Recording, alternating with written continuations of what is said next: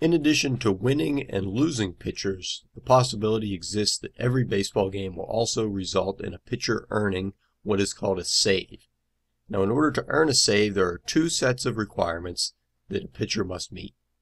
The pitcher must meet all three of the first set, which are: he is the finishing pitcher in a game that his team won.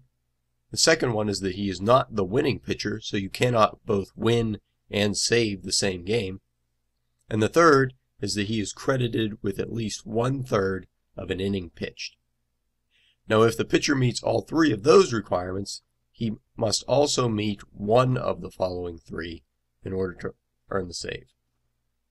So the first one is that he enters the game with a lead of no more than 3 runs and he pitches for at least 1 inning.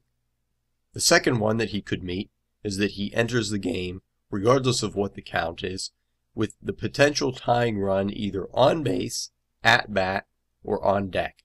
So we're saying that the potential tying run is either already on base or one of the first 2 batters that he would face.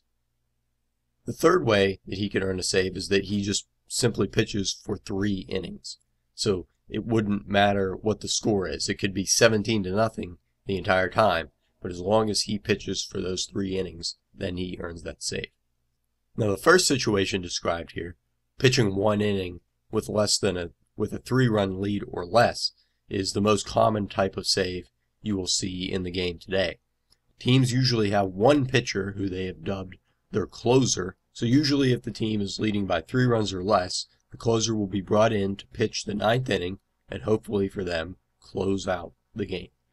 So in addition to simply counting the number of saves that a player has over a season, we can also track a few other things related to them.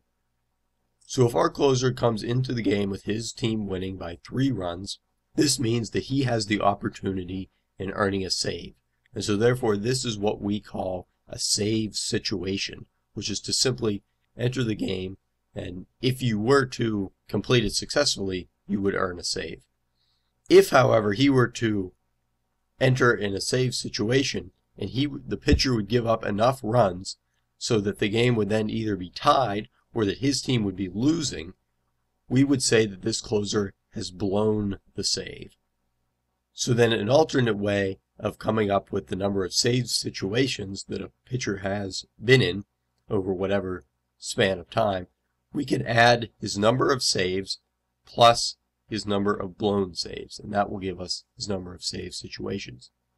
Another stat would then be whatever the pitcher's save percentage is. And so we can do this at the end of the year. We can take his number of saves and divide it by the number of save situations he was in, and then that will give us his save percentage.